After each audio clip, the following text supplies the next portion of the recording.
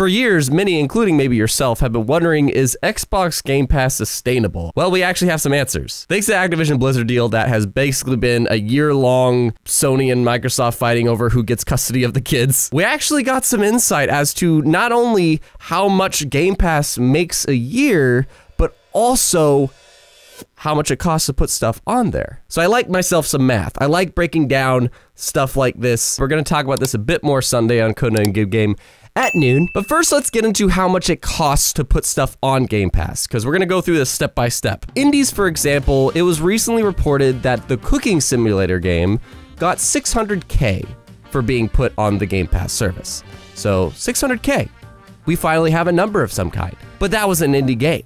How much does bigger stuff cost to put on Game Pass? From these documents of the Activision Blizzard deal, we actually got to see also how much Microsoft paid to put Ark Survival Evolved on the service, which was apparently $2.5 million to put it on for the first half of 2022. But that was this year, and it's a much older game. But the funny thing is that the stock also showed that they are willing to pay $2.3 million to bring Ark 2 to Game Pass on day one in 2023. Now, there's reasons this could be cheaper. It might be because they, Xbox actually funded the game a little bit, and maybe that's why or whatever. But nonetheless, we have an actual number here to look at. There was an indie for $600K. There was Ark Survival, which I would say is kind of AA level game for a bit over $2 million. Now, $2.3 million is pretty gosh darn low for Ark Survival to be, a day one, but maybe that's also because Xbox might have helped fund the game and that's why it's cheaper. Or I don't know, maybe Game Pass is like a stupidly good deal to some. Maybe there's microtransactions in the game, so they just want to build the player base. Hypercharged Unboxed is a game that really wants to be on Game Pass, and I think there's a lot of devs that show. The biggest gets of like a day one third-party launch is, I think, like Outriders and MLB The Show. I still don't know how that was pulled off and how they were willing to get in the service. But let's just say, and this is all speculation, like seriously, these numbers are not 100% accurate. It's just that we finally actually have some basis. So let's just say instead of the 2.3, the 2.5, and the 600K, let's just say 4 million. It might be more, it might be less, but let's just for now say 4 million. And don't worry, even if we're a little off, you're gonna see why that's still something. So if Microsoft brought 100 third-party titles, they could be indies, they could be AA. I don't see many AAA, so that 4 million is kind of more appropriate because again, that indie game got added for 600K.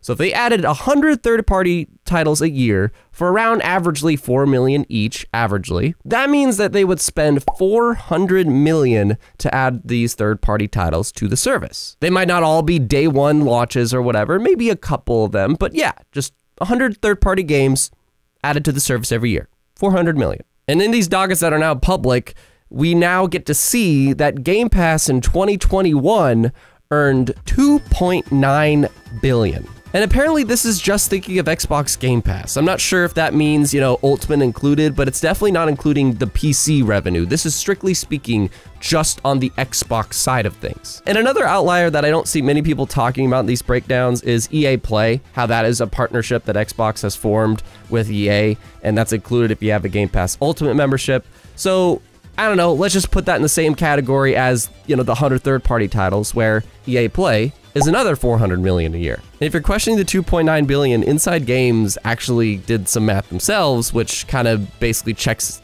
it out. It checks out 2.9 billion with around the 15 to 18 million subs that was publicly stated that they had last year. This math makes sense. And plus, by the end of the year, it was pretty much confirmed that the number of subscribers was around like 25 to 30 million. And that checks out too, because if we did the math of them just being regular Game Pass members, it would wind up being about 24.1 million subs, averagely throughout the year. So nonetheless, all of this together says that a rough ballpark of the actual profit that Game Pass generated off of just the EA Play and third-party expenses was 2.1 billion. With a B. And again, these numbers could be super off. It's just now we actually have a basis. If an indie game got 600K from Microsoft and if a AA one got 2.5, then I don't know. There's a lot of math in this video, I know. It's just fascinating to me, like to always have wondered what the potential budget and profit of Game Pass really is with a service that does what it does. But the big question that you're probably stopping this video on and being like, dude, he's not considering how much it costs to run all these first-party studios that Microsoft has acquired over the years, like Bethesda and World's Edge and Ninja Theory and all these people. Like, that's a lot of money to produce that many first-party games all the time. And again, we have no idea how much these projects cost to make, but we do have some references to somewhat have a decently rough guess on. Red Dead Redemption 2 is one of the most expensive games ever made, like top of the line budget. And reportedly the game was made for around 170 to 240 million of just the development budget. They spent up to another 300 million on the marketing of the game. Don't underestimate marketing for any art form out there. Marketing is pretty much half of, if not more, the budget. So Red Dead Redemption costed around 470 to 500 million to make, and keep in mind that is one of the most expensive games ever made. But it is something within the past couple years that we actually have, you know, some basis to see what the budget was for. But at the bottom of the barrel, there's Ninja Theory's Hellblade: Senua's Sacrifice. This game was made on a very shoestring budget of around $10 million. I can't believe that. Just a small note, like, I can't believe that. And I wasn't able to see how much they spent on marketing, but because it was an indie game, I would assume they made some deals with various publishers or, you know, licensing folks to market the game for maybe another 40% of its budget, probably bringing its total to around 25 to 30 million. So if you average out the shoestring budget and the super high budget, that's gonna mean it's around 266.25 million to produce a game. A game that isn't a super duper indie or super duper massive. But let's round that up to about 300 million, even just to be generous, because not every Xbox title is going to be operating off of that shoestring budget. They're all going to have a little bit more than that at the least. Plus 300 is just a nice even number. And Xbox have expressed the intent to have a first party title release at least every quarter or season of the year. So that's at least 4 games a year, meaning every year that's 1.2 billion of a production budget that is coming to fruition by releasing.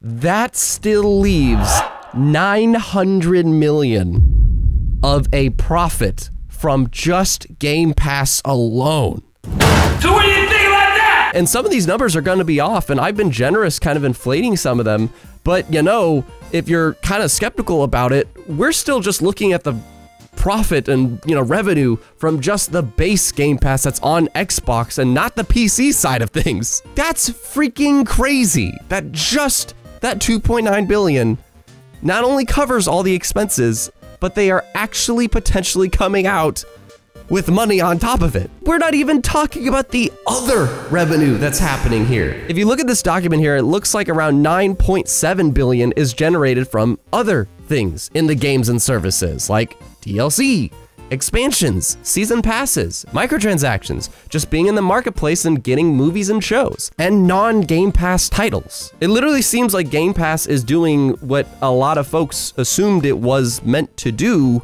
which is just get people onto the platform, and the Game Pass revenue is literally just covering all of these expenses, so then all these other things is where they really get the profit. Game Pass is like that cookie that a lot of these entrepreneurs and salespeople do, where it's like, just give us your email and I'll send you a free ebook. They're doing that because they want you into their ecosystem so you'll buy more of their stuff. That's what Game Pass is doing. In fact, apparently the data shows that Game Pass members are spending 50% more than the people that don't have it. And again, the crazy part about this is that we're not even talking about how Game Pass is probably around like 30 million subscribers now.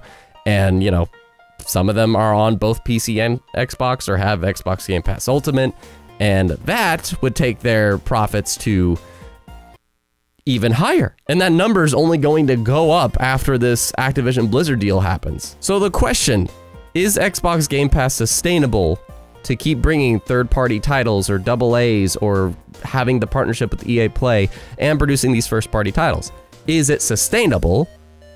Yes. The crazier question is it profitable? And it looks like it just might be. This is why I like investing in Game Pass, because the more me and others invest in it, it will just keep growing and then we get more from it. I talk about that video here, but otherwise, let me know what math you did in the comments or if I did anything wrong. And I'll see you this Sunday on Good Game. And don't forget to be geek, be proud, be awesome. And thanks for indulging in my really nerdy math video.